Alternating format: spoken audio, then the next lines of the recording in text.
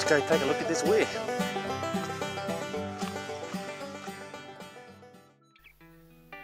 Now the Torrumbarry Weir is also known as Loch 26, and it's located 1,683 kilometres upstream from the ocean.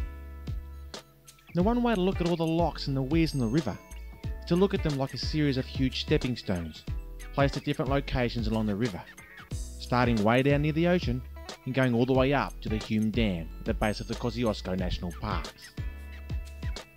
Now their uses are so very important for the flow of the river, but when there is no rain downstream, then water can be let go from weirs like this one here at Torrumbarry to help keep the water level sufficient at different parts of the river and to allow a constant and steady water flow to all areas. And then when there is plenty of water, then the water can be withheld so that it is not wasted and allowed to run out into the ocean.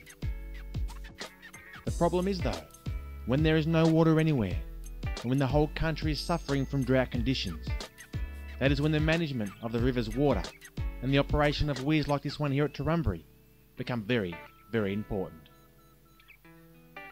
And one of the great things here at Loch 26 is the fish ladder that the weir has built into it. But what this allows the fish to do is find their way up through the weir so that they can breed and live at all locations along the river. For the fish swim up the ladder as they are attracted to the running water and then into the holding cage. From there the introduced species can be disposed of and the river's natural fish can then be counted and released to then continue on their way.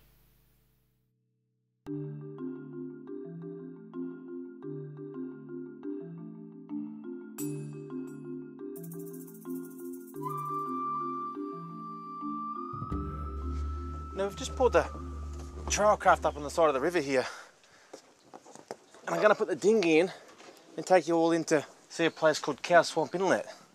And that was used by the Aboriginals over the last 20,000 years. So it's really worth taking a look at. So we'll put the inflatable in, put on the 15 horse and go for a spin.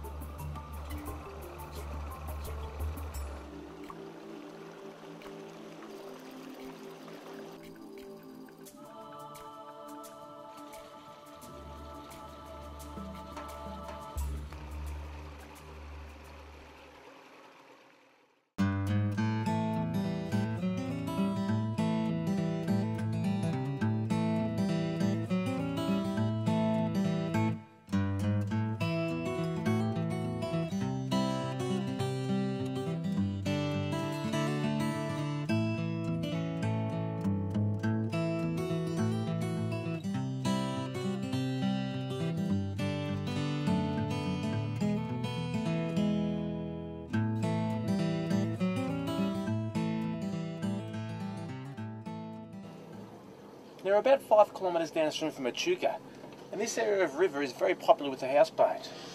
Now if you have been on a houseboat, then you know how great they are and how much fun that can be had.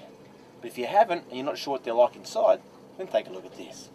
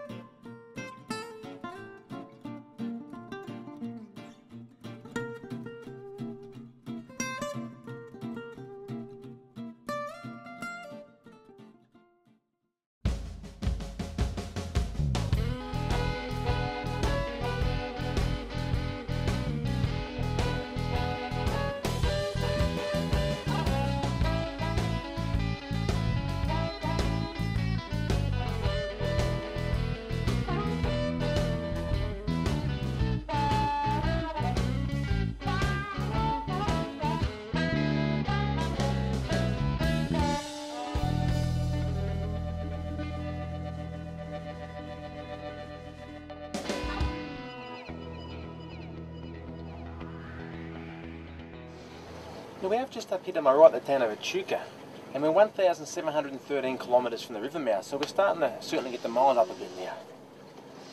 Now Echuca was shaped by the pastoralists, because back in the day it was part of a huge station which was over 30,000 hectares in size, which had sheep and cattle on it. Now the name of Echuca comes from the Aboriginal word meaning of waters, as it's located near the junctions of the Murray, the Goulburn and the Campsby rivers. Now at one stage when it was at its busiest, the town had the biggest port and the biggest jetty in the southern hemisphere, and you really have to see it to believe it in person. For the size that it is now, which is huge, it was actually 5 times that size when the town was in its full hustle and bustle. So it's certainly worth taking a look at this jetty.